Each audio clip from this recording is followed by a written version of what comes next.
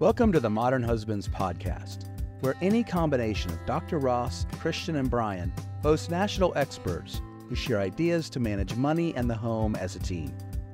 Today's topic is how to argue less about money, and our guest is Nate Assel, founder of the Financial Therapy Clinical Institute. Nate is a licensed marriage and family therapist and certified financial therapist. He specializes in couples, emotions and money, and financial trauma. As a past board member of the Financial Therapy Association, he has been featured in numerous outlets such as CNBC, USA Today, TD Ameritrade, and Money Geek. Enjoy today's show. Nate, we are thrilled that you joined us today, and I am in particular looking forward to this conversation between two outstanding financial therapists, yourself and our co-host, Dr. Ross. Christian is, as we speak, testifying in Connecticut for a financial literacy bill. Nate, I want to make sure our listeners are aware that we are later in the podcast going to address strategies that they can use to reduce how often they argue with their spouse about money. So we promise to get to that. But I know that I need to hand this off to Dr. Ross because the conversation between you two is going to be enlightening for me and surely our listeners. Yeah, so let's back up a little bit. Nate, I'm so glad to have you on and to be able to talk to you about everything you're doing. So why don't we just start off with just kind of walking us through your professional background, what you do, who you see, and I know you just launched this awesome new Financial Therapy Clinical Institute, so I want to hear about that as well. Yeah, so my background, I come from couples and family therapies where I got my master's. I have been lucky to kind of find financial therapy early in my career, and so I've been able to focus my education, focus my skills towards helping people with money. Probably the two biggest areas that I work with is couples and financial conflicts. So having fights about money, right, with couples. And the other one is helping people with significant financial trauma. Financial trauma is something that is typically underdiagnosed, and there isn't really a diagnosis for it, quite honestly, but it's not something that therapists or financial planners are great at talking about. And so I do a lot of work of helping people learn to experience money outside of the context which the trauma might have made them feel. So there's a lot of overlap, and I do a lot of stuff in between as well. Fantastic. I mean, for our listeners, I know you said financial trauma is not diagnosable. It's not in the DSM like 5 or anything, right? Mm-hmm. But can you give us or give our readers a little bit more for a definition of what financial trauma is, like what that looks like or how that manifests for an individual or for a couple or? Yeah. So trauma is something that I think is a word that gets thrown out a lot, and it's a really important word because it does describe a lot of experience. In the effort to keep it money related, I'm going to use a little bank analogy. Okay. All of us in our mental health life, in our relationship life, in our money life, we have events that are like withdrawals from a bank account, stressors, conflict. Something happens and it's just rough.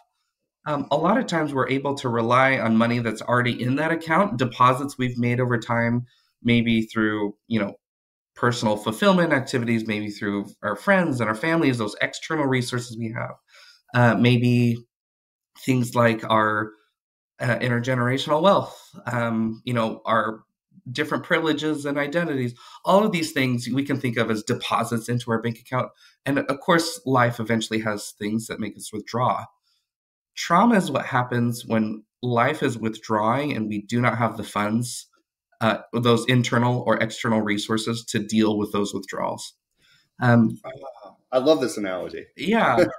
And so what happens is we go to the negative and there's overdraft fees, right? And what happens is we have to work extra hard to get back to the point of like homeostasis or flat, right? Trauma is also where our brain does a lot of taking over of our responses. So most people might have heard of like fight or flight responses when it comes to survival situations. The thing is our brain struggles to identify the difference between physical danger and emotional danger.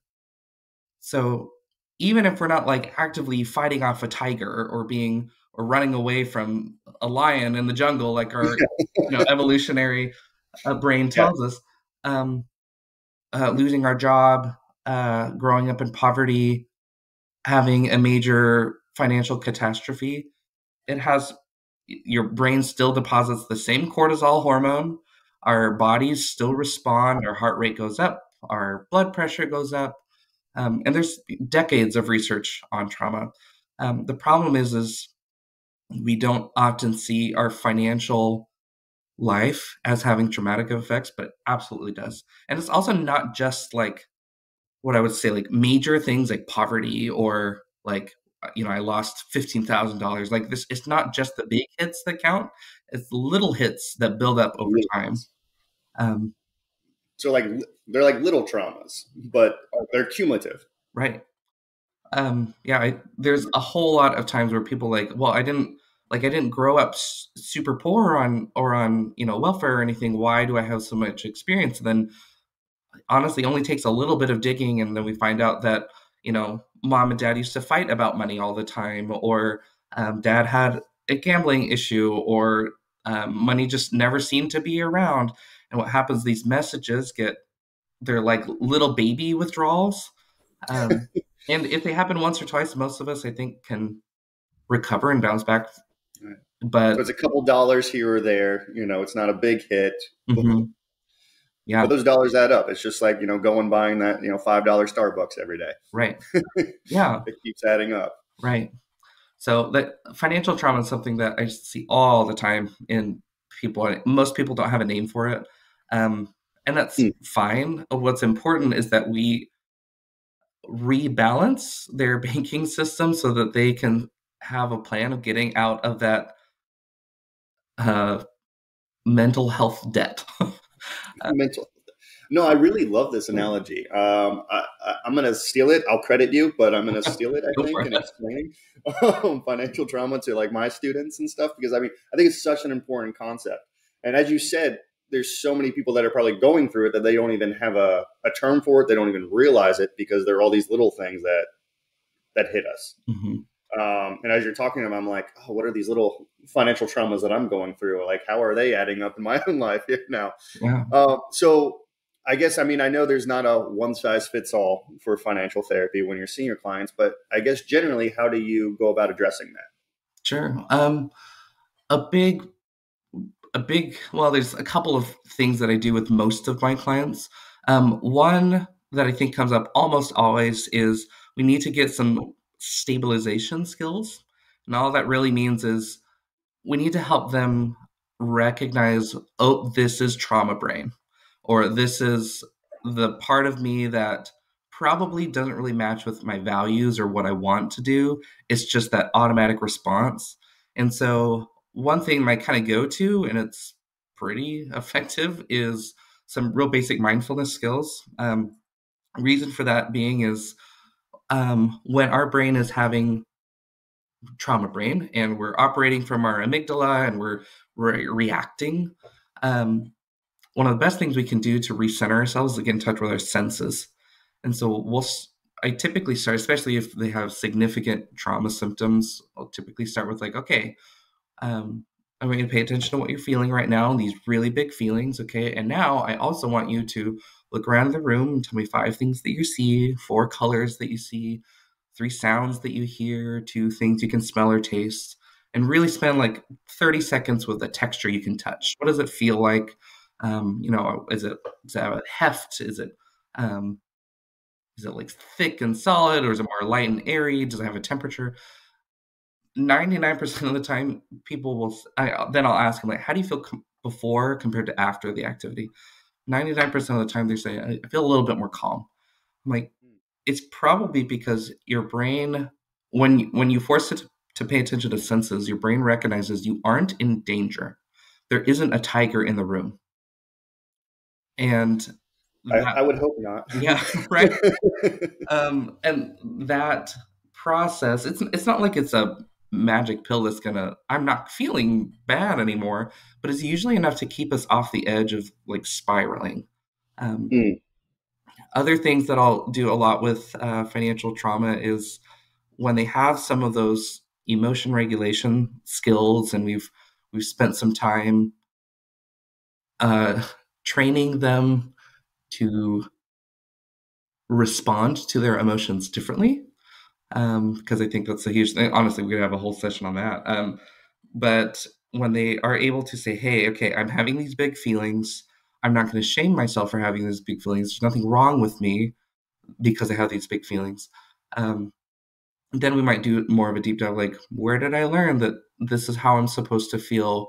When did I first feel scared, angry, lonely, shame, abandoned when I think about X topic?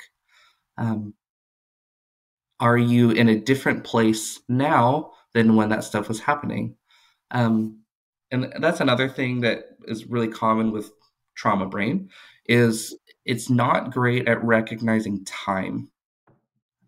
Things that happen in the past feel like they're happening in the present, or even if they're not, right? Like even if I'm not in the same financial situation or powerless situation I was when I was a kid, it still feels like that. And that's my current reality based on past experience.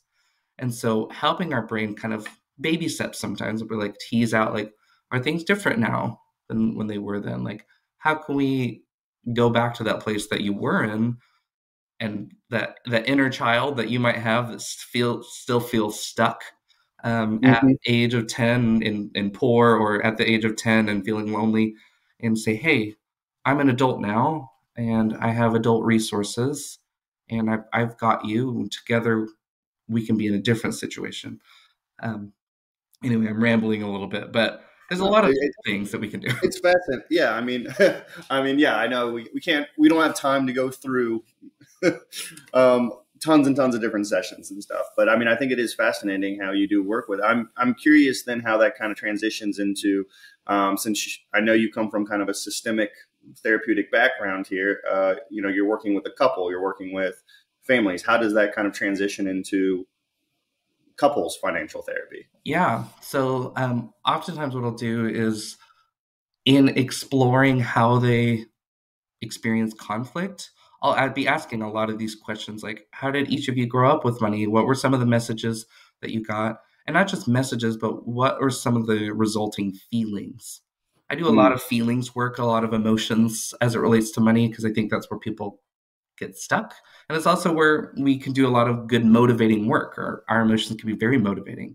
So I'll be asking a lot of these personal finance digging questions, like, okay, where did let's talk about your money story or your money past, and then try and bring it into the present context of knowing what you know about you, and most importantly, knowing what you know about your partner.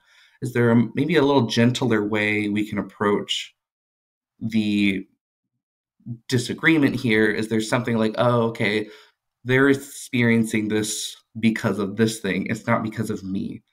That in itself might be enough for some couples. Another really common thing I will do is map out what we call the couple conflict cycle, which is just... What was that? The couple conflict cycle.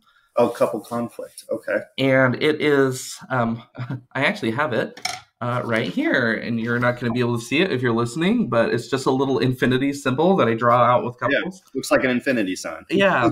And all it is doing is showing the conflict patterns that show up for couples when they have a fight. So just real basic idea is, an incident happens, the garage door breaks, something happens, life happened, and it makes both partners feel things, and those feelings lead to certain thought patterns, and those thought patterns lead to behaviors. And this is the kind of the key part, is our behaviors reinforce what my partner is feeling, and then they think and do certain things, and their behavior reinforces what I'm feeling, and it becomes this infinity loop of feeding into each other. And so what I'll do is I'll map out, all right, what are each of you feeling? What are the common feelings that tend to come up? And I try and get behind just angry and frustrated and be like, okay, what about fear? What about sadness? What about insecurity? What about some of those vulnerable emotions? And then map out, okay, when you're feeling that, what are you thinking to yourself? I'm a failure. She always does this. You know, this is always going to be a problem, things like that. And then I'll ask, all right, when you're feeling and thinking that, you know, your partner and we're not mind readers. All we see is behavior. If I was a fly on the wall, how would I know that that's what you're feeling and thinking? I don't know what I do. Okay, let's ask your partner. Well, they get this stern look, and they have a tone of voice. And it makes sense when you explain it like this. Yeah. And kind of maybe the final point I do want to drive home here is the problem isn't to your partner. The problem is the cycle. Everyone is human. Everyone has a money story. Everyone has emotions, thoughts, and behaviors. The problem becomes when our cycle feeds into our partner's cycle. And so now when we have it mapped out, we can suddenly, it's not me versus you, it's you and me versus the problem. And I always think, I'm super nerdy and I like think of like battles and stuff. I always think of like this monster in the middle, and we got partner X coming in on one side and partner Y coming in on the other side. We're coming at it from different angles, but we're still trying to attack the problem. And that monster's the problem. Yeah, I'm going to work on responding differently to my emotions, changing my thought patterns, and changing behaviors. And that's going to feed into the monster less. You are going to do the same thing, and that's going to feed into the monster less. And even though I can't control what you do, I know that by working on my stuff, it actually helps you as well. So it becomes like a shared enemy, I think. Yeah. A quick moment of appreciation for our sponsor, Money Marriage University, who delivers self-paced online courses for couples designed by national therapy and financial planning experts. Money Marriage U experts understand how to help couples hurting from arguments and tension around money. Money Marriage U offers a wide variety of online courses at different price points. Take your first step toward healing your pain by visiting moneymarriageuniversity.com. Once again, you can learn more at moneymarriageuniversity.com. Now back to the show. So, I mean, so you say, you know, everyone's coming into the relationship with their money stories. They're coming in with their money beliefs and their money stuff, you know, right? So when should couples begin to have these conversations about money then? You know, it's, I hear a lot of people advocating like first date. I'm like, that's probably not realistic. I think anytime that there is a shared financial responsibility, it's important to starting to have these conversations. Couldn't that be the first date with, you know, shared, you know, buying food or, you know, something like that? You know, you're right. It could be. I think especially when you're like having regular bills, like, oh, I live here, I pay rent, or if I am like, if I'm paying for every meal, then it's like, hey, we should talk about what our money expectations are, what our money past is. Do we have feelings that come up when we talk about money? Because I value our relationship enough to have hard discussions about things. So I think the conversations need to increase in frequency and depth the more financially intertwined you are. More financially intertwined.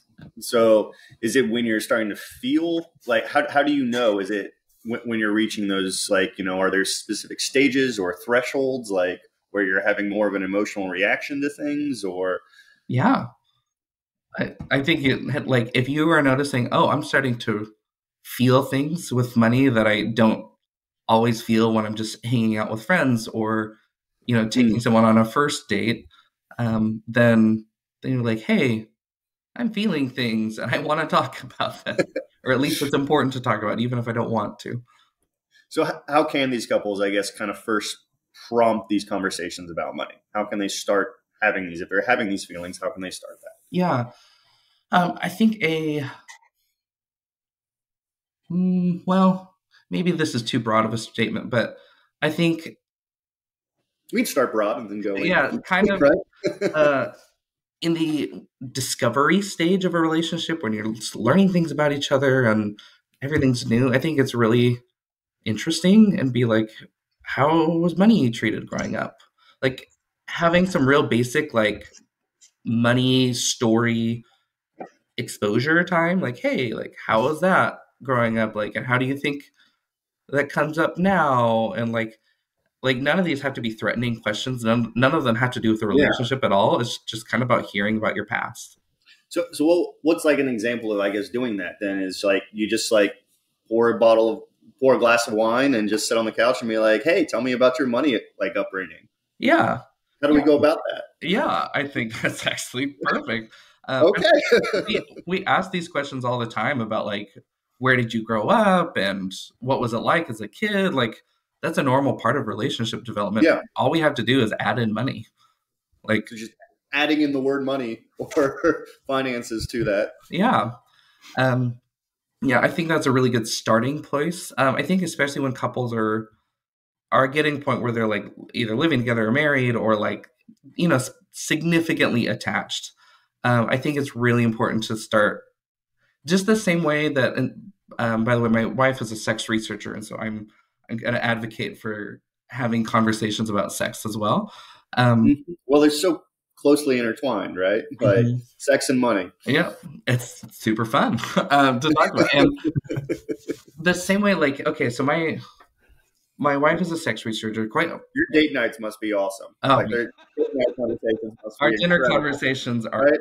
perfect. Like, People think we're having all sex and money for it. Yeah, people think we're having like real deep conversations at the restaurant. I'm like, no, this is just Tuesday night. Just Tuesday.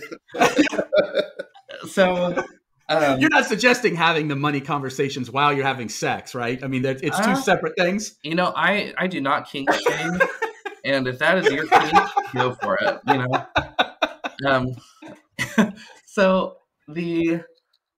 So anyway, but the example is like she knows a whole lot about sex and sexuality, but we still have a shared sex life. And just because she knows more doesn't mean that I don't have a say, right? Like that would be really inappropriate. She's like, well, I'm a bit of the expert in here, so I'll be making the choice and be like, oh, okay, but I want. So even if one of you has maybe more financial skills or got different socialization around money, maybe one of you is in the financial field as a industry work or whatever, it doesn't mean that you get to be the default manager. This is a team thing, just like sex. And it is something that requires teamwork. And it requires authenticity. It requires transparency about what's going on. It requires a commitment to making sure your partner is truly your financial partner. And that takes work. I think there are certain systems and structures you can build into your relationship, like having a money date or making sure you're looking at things at least once a month. Like that helps, but it's also kind of an inner commitment to say, I am going to be an equal with my partner, and I'm not just going to bulldoze decision-making the same way I think most of us know. I'm not just going to say like, this is what we're going to do sexually. Like, I think most of us know that makes it's kind of douchey, right? Like we have to make sure that we are like actually engaging with what does my partner like? What makes us feel most comfortable, right? If it applies to sex, it applies to money. What is the same questions for money too? Yeah. Yeah. What is my partner like? What makes her, them comfortable? What makes us feel safe? What does closeness look like in this area of our life? How will we know that we're satisfied? Like all of these kinds of things. But as you go through that, though, and I'm just thinking back to some of my past relationships, the conversations that you're recommending that folks have before they're married, and obviously the depth of those conversations increase as your financial entanglements grow together. Mm-hmm. But as you're having this, I can think back to this, a girlfriend I had in college for a couple of years, where I think if I would have been more cognizant of her behavior, or if I would have started to ask questions sooner, we would have not wasted each other's time. Because as you're talking about this, I keep thinking about the fact that ultimately you have to get along when you are managing money together. And we're in Cleveland once, and her car breaks down, and we go into the auto or the whatever to get it fixed, have it looked at, and the guy comes out and he's like, "Look, there's no oil in here, and like the engine's fried, the engine's burned up." And he asked, like, when was the last time you changed your oil? He's like, "What? You have to do that?" I'm thinking, oh my God, are you serious? Like, I didn't say anything, but then the follow-up was what caused me to say, this ain't going to work. She goes, oh, because I asked her, what are you going to do? She's like, oh, Daddy will buy me a new car. And the next week she had a brand new car. She was filthy rich. And up until that point, I still feel this way. I don't care how wealthy somebody is. They can have the same values as me. I don't care what they drive or what, but it was at that moment where I realized that you just don't have the same values as me. Because somebody who doesn't have much money can have that mindset. Mm-hmm. And I'm glad that you brought up having these conversations, because the worst thing that can happen is that you get married, and then your wife looks at you and says, well, it looks like you need to buy me a new car now because you're the new daddy. I will say, if you hear from your newlywed partner, you're the new daddy, I would recommend. And the finance conversation, right? I think there's some things like to figure out. Not that it's bad. Again, I'm not kink shaming, but there are dynamics you will want to make sure you understand. Well, I know that there's a lot of therapists. They talk about sexual compatibility. Mm-hmm. And so I guess this is going into financial compatibility as well. And it's not always just an immediate,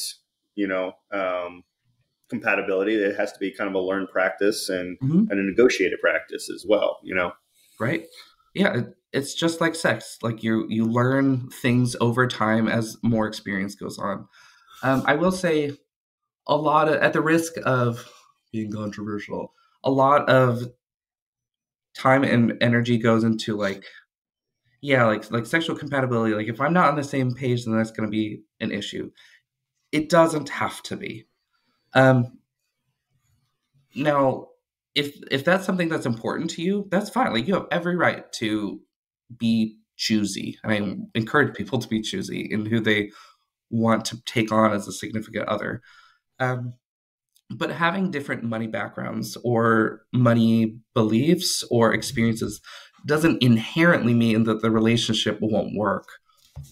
It just means that, okay, we've got some things to work through together, and we get to decide what are the parts that are individual past, what parts of that individual past are things that we're going to bring with us in the future, and what are the parts that we're going to have to work to relieve ourselves from.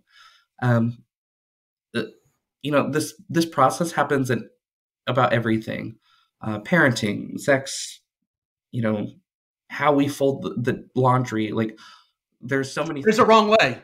I've learned that from my wife. Just so we're clear, there's a wrong way. Okay, go ahead. We've actually separated our laundry folding because there's different ways, and I don't do it well enough. So I just do all of mine. She does all hers. If that's what works for you, that's how we've negotiated. Yeah, you've negotiated based on shared values, which that shared value is we don't want laundry to be something that causes a divorce, right? And so, as you're talking through this, everything obviously makes sense. There's going to be things in your relationship you have to work through. You're not going to be naturally compatible at all things at all times. Mm-hmm. But obviously, these things build up. And there's only so much that money that we have in our own bank accounts, emotional bank accounts, right? And eventually through all the deposits, you're just left with nothing. So I bring this up because I want to understand what it is that triggers most money fights. And as you work through this, explain in addition to that, like, are these things that can be worked through? Are these things that, eventually we don't have to talk about it every week or every month or every day or whatever, like we can just resolve this, come to an understanding. So then moving forward, we're on the same page. Yeah, it's a fair question. I don't know if I believe that there comes a day when we resolve things. To be in a relationship is to work at it. I have had the experience both personally and clinically where it isn't what you're fighting about, it's how you're fighting. Now, That's a powerful statement there. That's a really powerful statement. If we can look at our couple conflict cycle and we can reduce the way that we trigger and feed into each other, a lot of times, I would say the majority of times, we are able to negotiate and resolve conflict. Most of us, I'm not going to say that. Many of us have the skills to problem solve. We do it all the time at work. Like, conflict or disagreement is not necessarily a bad thing. It can be really positive. But if we are fighting in a way that separates us, doesn't make us a team anymore, it distances me from you, that's when a disagreement can become a deal breaker. And if we can change how we approach conflict, suddenly the world is our oyster. We can take on any disagreement. We can take on anything because we know that we have each other's backs. We know that we respect each other enough to listen. We value our relationship to get help when necessary. I think those are green flags that we're trying to build in a relationship. That is powerful. That probably gives a lot of listeners hope who may be going through some turmoil with their significant other right now. So what are some examples of, and I'm sure, like, to give you an example of what I'm looking for, of how to be a great listener, but what are some examples of how you can argue in a way where it's not really an argument, it's more of a discussion? It's a skill that I really like. It's not perfect, but it's a really good skill. It's called the speaker listener technique. If any listener just YouTube searches speaker listener technique, the creator is under the organization PrEP Inc., PREP, and it was created by some couples therapists. Basically, it's a fancy way of doing a talking stick. We're like, okay, I'm going to hold the stick, and while I have the stick, back to the kindergarten talking stick. Yep. Kind of thing. Yeah. Okay. There's a reason that it works. And okay, the real thing that we're going for is, it is incredibly difficult, if not impossible, to solve a conflict if I'm not heard or if I don't feel heard. So this structure allows both of you not to agree with each other, but allows you both to feel heard, understood, and potentially validated. When we are validated, when we are like, hey, I see where you're coming from, that, like, it makes sense to me why you would feel X. Even if I think you're wrong, even if I disagree, I understand why. Suddenly you are no longer my enemy. You are not the thing threatening me. The problem is external to us. So highly recommend the speaker listener technique. It's not perfect. It's not going to be how you talk to each other all the time. But if you don't have any skills, that's a really good starting point. So, other things you probably heard. So you will want to do some active listening, which just means I'm going to repeat back things I hear you say, using a mixture of your words and my words to make sure that we're on the same page, give you opportunity to clarify. If I'm like, oh, am I not understanding what more? Like, is there more that would be helpful for me to understand? And, it takes a lot of work, but it's also super beneficial.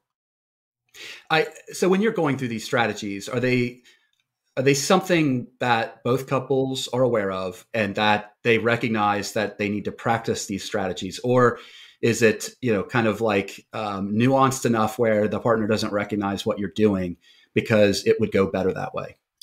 No, there's no reason to hide it. Yeah. Say like, I want to use the speaker listener because I want.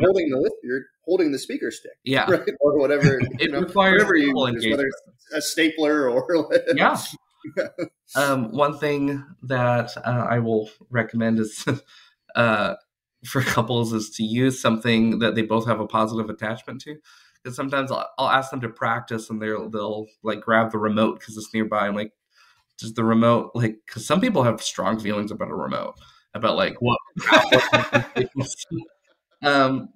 Is it the remote, Nate, or is it what the remote can do? It's what it represents. But I laugh because I sympathize with that. Yeah. I'm with that because that remote dictates whether we're watching a Hallmark movie or whether we're watching a Bruce Willis movie. Oh God, yeah, you're speaking fire. I agree on the content. For me, it's always the volume, and I'm like I can't hear. And she was like, it's too loud. And then we were like, subtitles. There's no subtitles. I'm like, I'm an old man. She's like, you're 30. I'm like, I don't care. So it's yeah. And I appreciate you saying this because this resonates with me for a number of reasons. But first of all, I need to go back to that, that original statement that you made that was profound. And it isn't what you were fighting about. It is how you were fighting. And it's not something that we learn in school. It's not something that is a part of any sort of formal training that you're going to get unless you go out and seek the training. And I've been fortunate enough just to have conversations with all these experts again and again and again, just to be a little bit more in tune with how stupid I can be.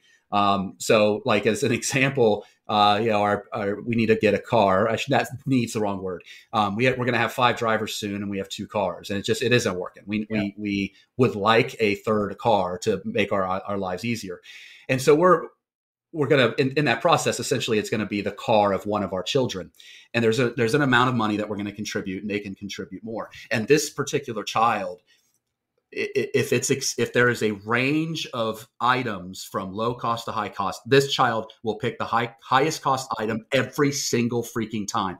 And my wife always, because she loves her children and she's coming from a place of I want to always give them what they want because it makes them happy, wants to do that with the car, where I look at it and I have no value whatsoever in a car. You're totally opposite. I'm the opposite. I grew up, I'm not exaggerating. One of the cars that my parents drove was followed by someone to put in a demolition derby. And I saw it win the Clinton County Demolition Derby. Like that's how bad those cars are.